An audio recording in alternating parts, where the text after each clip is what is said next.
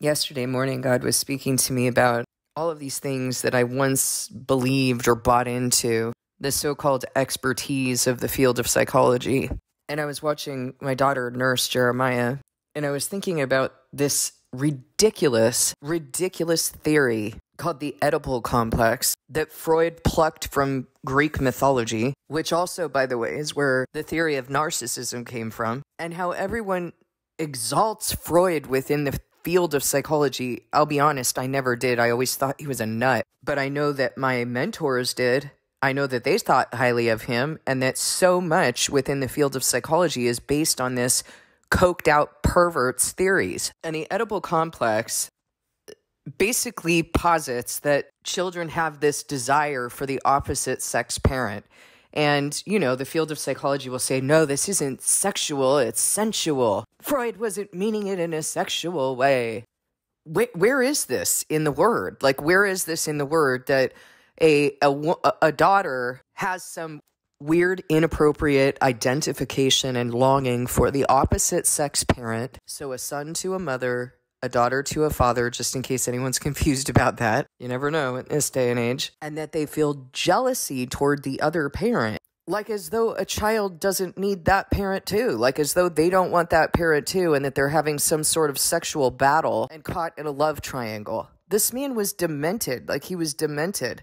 And God was making me see that so clearly. Also, when I say he was a coked out pervert, it's a well-known fact that he was using a lot of coke when he was coming up with these theories, clearly studying up on Greek mythology and just pulling things out of the air. And this is the basis by which we understand psychoanalysis. This is how we're going to work with people, with souls. Then he goes and completely distorts what God has said regarding the flesh, the sinful nature, the condition that we're in, the conscience and counselor of the Holy Spirit who gives us godly grief and convicts us, and that part of you that is receiving God's ministry and making decisions. I mean, he's completely distorted the human condition that God told us we have in the Word. Let me tell you in a nutshell that the impulsive part of your personality is described as the id. This part is driven by pleasure and is repulsed by pain. It wants to gratify. That's all it's concerned about is gratification. And everything that's in your drives and impulses, that's called the flesh. And what God said is that it's sinful. But what Freud did was normalize it. Oh, this is in everyone. You evolved this way. The superego is the judgmental and morally correct part of your personality.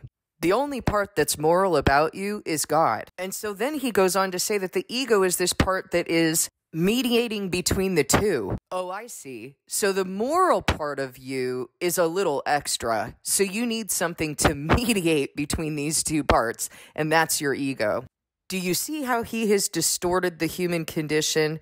And everybody went along with that. Like, how quickly are you ready to go to a therapist? How quickly are you ready to go to a doctor? Do you know where any of this comes from? So when I say to you that these things are idolatry and they're witchcraft and they're based on a rejection of God and his word and his truth, at face value, you're like, nah, I believed in this all my life. Where else would we go? God, please. Only biblical people did that. We don't do that anymore. God gave us medicine. I'm not exaggerating that these are things that I hear. God gave us science. It's not that way anymore. No, there's no more spirits. Oh, okay. When did that change? When science that came around and said, there is no God, there is no creator, you evolved. When that God, denying himself, said, here's science, so you don't have to rely or obey or submit to me anymore. That was the burden of the Jews, right? That's the narrative in counterfeit Christianity. So God was causing me to see this very clearly yesterday morning. And how stupid that I ever believed anything in this field. I really did not buy into Freud. He gave me a sick feeling in my stomach. But there were things that I pursued in this field because I didn't have the truth. I thought that somewhere in there I was going to find truth. It was like shopping in a department store for a plunger. I mean, how was I ever going to find what I needed if I was in the wrong store?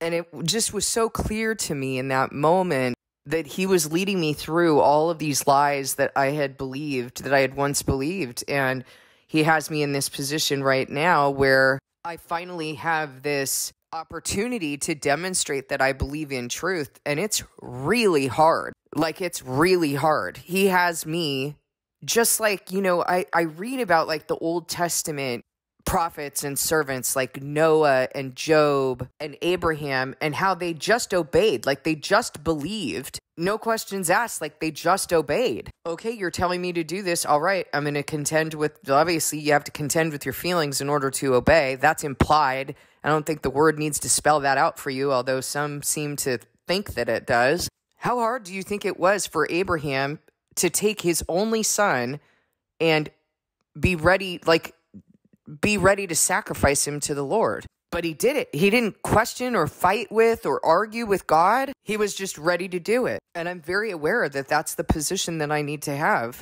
to be ready to lose everything and at the same time believe, as Abraham did, the Lord will provide. Right up to the last minute, the Lord will provide. It's really hard.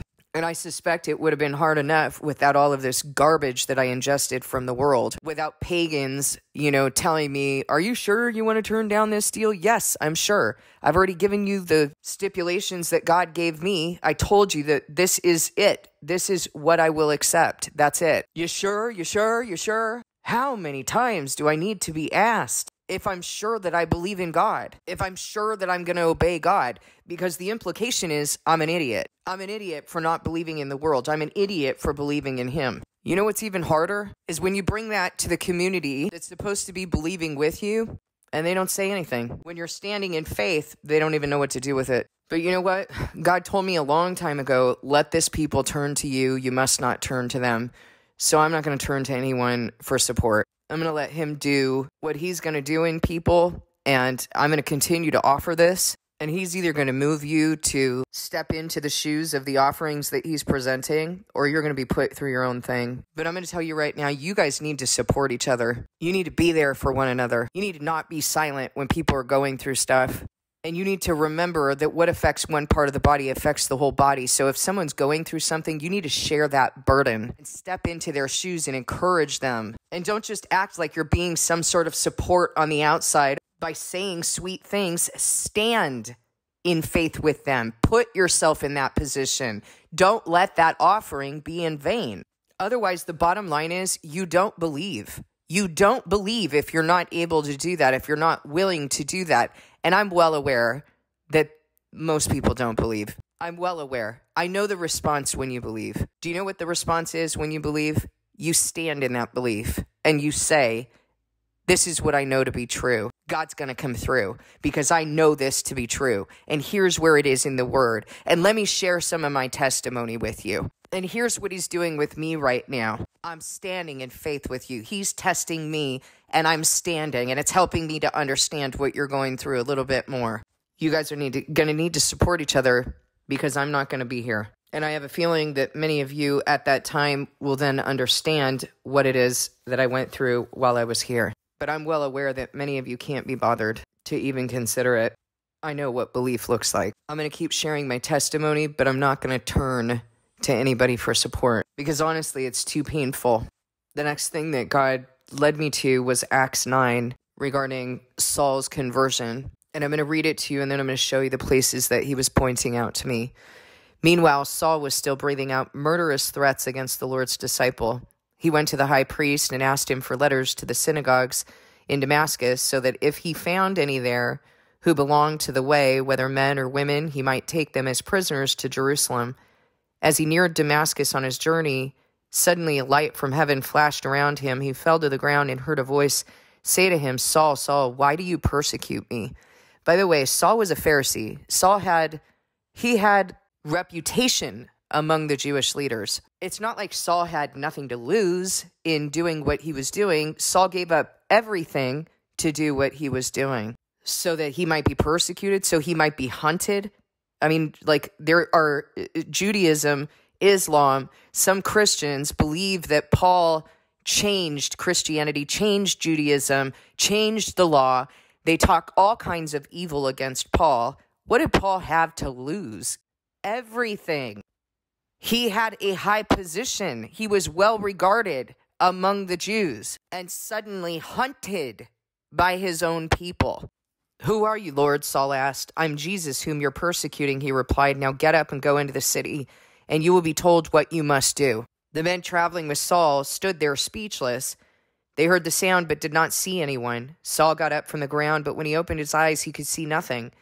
So they led him by the hand into Damascus. For 3 days he was blind and did not eat or drink anything. In Damascus there was a disciple named Ananias. The Lord called to him in a vision, "Ananias." "Yes, Lord," he answered. The Lord told him, "Go to the house of Judas on Straight Street and ask for a man from Tarsus named Saul, for he is praying. In a vision he has seen a man named Ananias come and place his hands on him to restore his sight." Paul has been made blind for a reason, because God wants to demonstrate what happens when you're given eyes to see. And just as he told the blind man when he was here, he's come to restore sight to the blind and make those who claim to see blind. Okay, so Paul did these things in ignorance, and yet upon learning his debt and understanding what he had been doing, he gave his entire life. And here's what God is encouraging me with, because honestly, he is my only support. He is the only one who understands what he has me doing. What he's saying to me is, you, like Saul, had everything to lose. You had a reputation. You had wealth. You, like Saul, really thought that what you were doing was right. And so I made you blind, and then I gave you eyes to see. And I'm not going to forsake you, even while no one around you believes. And even while everyone in the world is telling you you're an idiot, you've made a foolish decision, people in your own family think you did something really dumb. You just made a series of really bad decisions. Never mind the fact that none of this served you. Nothing has served you. You've given everything for free. But, yep, it's a series of bad decisions. Now it's going to be the burden of your family, right? No, it's not. I don't need a backup plan for God. I know God. And it feels terrible when the people that you love think you're delusional.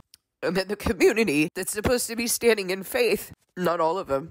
Those who eat from the bread that you're bringing to them every day. One who's housed, not standing in faith, not even getting what that is. Lord, Ananias answered, "I've heard many reports about this man and all the harm he's done to your holy people in Jerusalem. And he has come here with authority from the chief priest to arrest all who call on your name." But the Lord said to Ananias, "Go, this man is my chosen instrument to proclaim my name to the Gentiles and their kings and to the people of Israel. I will show him how much he must suffer for my name." So God says he's going to suffer a lot for my name. And he says elsewhere in Scripture, the one who has the greater debt is the one who's going to love God more.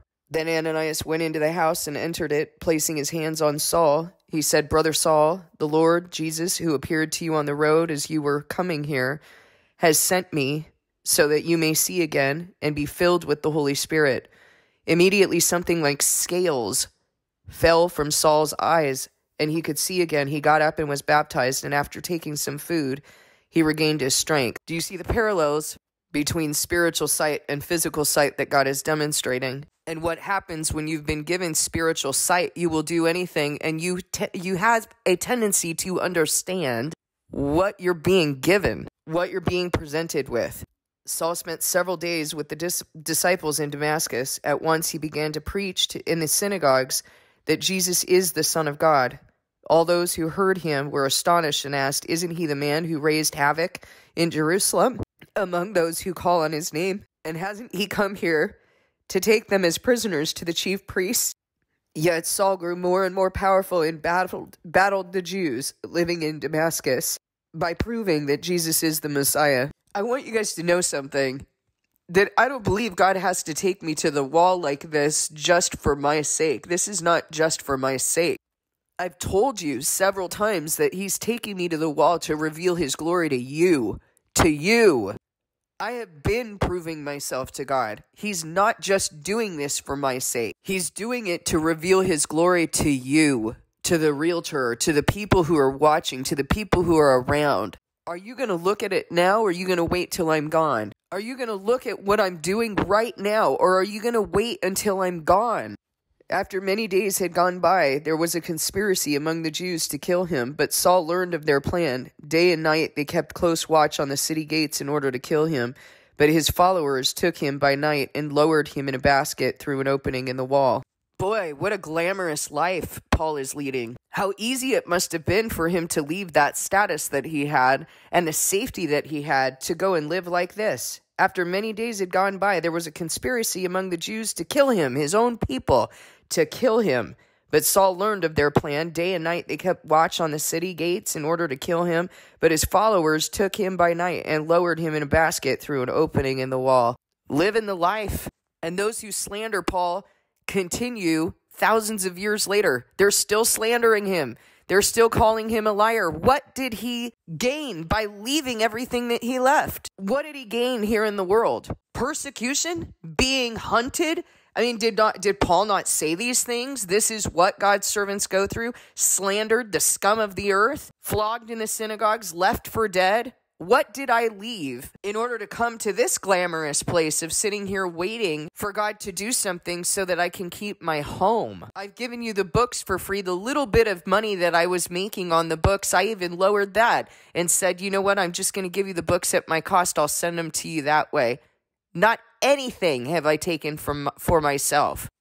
And frankly, it's shameful that some of you can't even step into that so you can learn from the offering. That I have to tell you to support each other, to acknowledge the faith that one of our members was standing in yesterday, to not turn to false gods, to find out whether their loved one was going to live or die.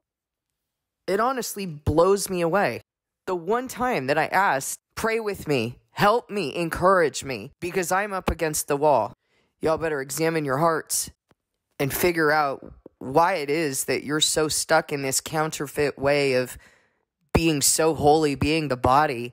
What is this? It's not real. If you can't step into the position of another person and recognize that they being in the body are one with you, and that you need to share the burden by stepping in that position and helping them to stand in faith. What are you going to do when God pulls the scales off your eyes and he starts telling you the things that you got to do?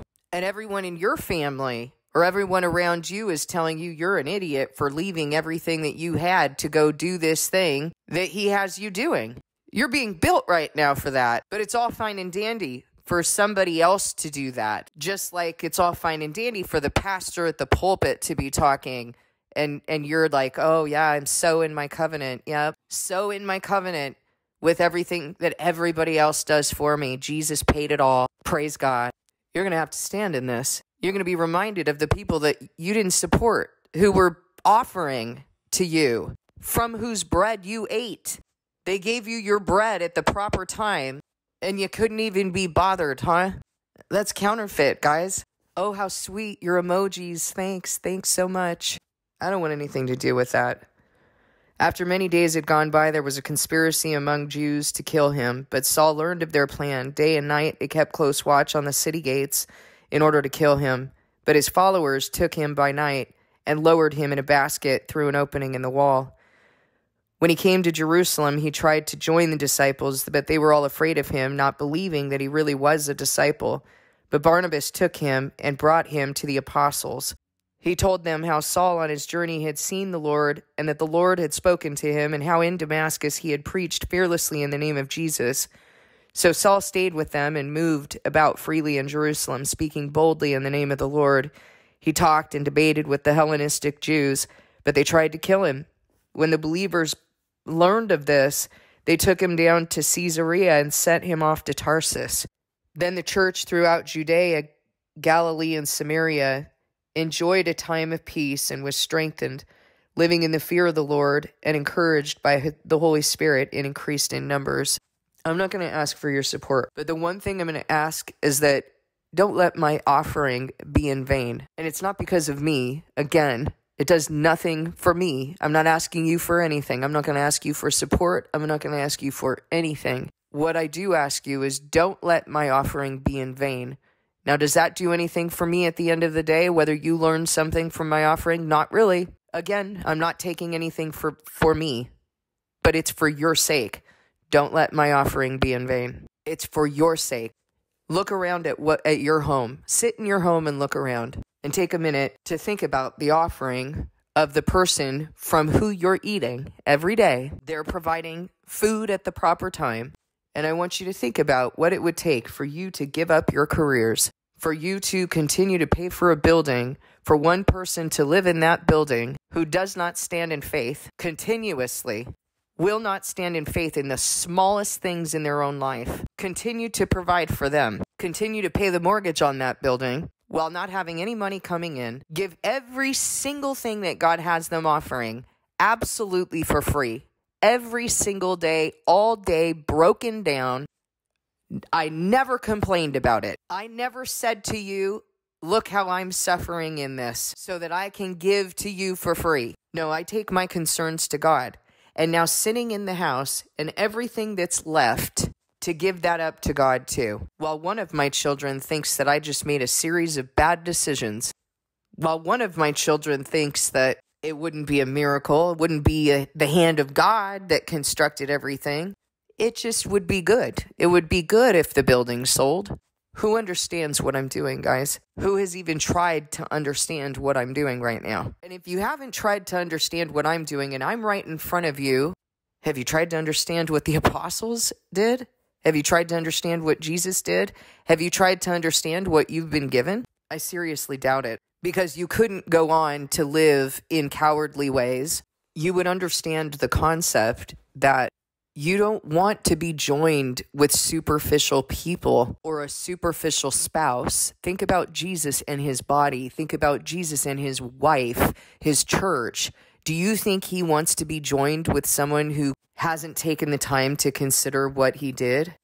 I'm feeling this way. I'm feeling like I don't want to be joined with that person who in 2020 was supposed to be a partner in this with me, was supposed to be in ministry with me, and for 3 years later can't take a Sabbath off because they don't believe. They can't do the simplest thing. I don't want to be joined with a partner like that. That's not an equally yoked partner. How do you think Jesus feels? Do you not understand that you have to be brought into becoming holy as the Lord is holy? You have to be brought into living like him, being like him. There's good reason for that. Have you guys ever been in a relationship with whom you're not equally yoked? It doesn't feel good. You feel like you're wiping that person all the time, and you don't feel known. If those people cannot even step into the shoes of what you've done in order to understand your offering, why would you want anything to do with them? I'm not speaking for myself anymore. I am speaking regarding the offering of Jesus. What I'm experiencing right now is a little sliver of that. How everyone's just like, oh, well, yeah, that's cool that they did that. That's cool that Abraham, was going to sacrifice his son. That's cool that Jesus died on the cross. So cool. That's how a lot of you act, like so cavalier about what's been offered to you. Am I not a human like you? Because some of you guys act like, oh, that's so cool that Carrie Ann's so strong. Am I not in the same condition you're in? Was Jesus not in the same condition that every single one of us are in? Then why are we so callous about the way we look at that sacrifice? Why are we so callous and detached from the fact that Jesus came as a man, lived a life without sin in the same condition we're in? Don't act like he was superhuman. He was just human. Human who suffered in the same condition we're in. Exactly what I'm saying to you. Don't act so detached from what I'm doing as though it's, it's all good for Carrie Ann to live out that faith, but I'm not even going to do the slightest little thing to demonstrate my faith because I'm not Jesus. I've heard someone say that around here. I'm not Jesus. I can't do this. I'm not Jesus. Or others who say, I'm being crucified like Jesus, nailed to the cross like Jesus. It's such idle chatter. What are you even talking about? You think God's given you the cup Jesus had? Get a grip if you're saying that. You need a bracing reality check. You've been given a little sippy cup right now, and you have to be reminded to support other people in the body. What's up with that? Walk it with them. Trudge it with one another. God is not going to want to be joined with a body like this. I can tell you right now, he won't want to because he's showing it to me right now. I don't want to be joined with a body like this. It doesn't feel good. It hurts. You need to go return to God and be brought into a place where you understand what you've been given. I haven't asked for any encouragement. I asked for encouragement one time yesterday. First time I've done that. You know why? Because when God's bringing you up against a wall and everybody else in the world is speaking in contradiction to the will of God, it is reasonable that in those moments that you would ask others to stand with you, that you would ask others, please give me some encouragement. And let me show you what that looks like. You're making the right decision. Amanda did that yesterday. I know that what you're doing right now is hard. You have made the right decision. I know that God's word is true and that what you are doing is right. Here's my testimony. Here's a scripture. You stand with them in faith. I don't know why that is such a distant concept. How do you say you're trudging when you just give someone an emoji? Oh yes, I'll put you on my prayer list. What is that, you guys? It's fake.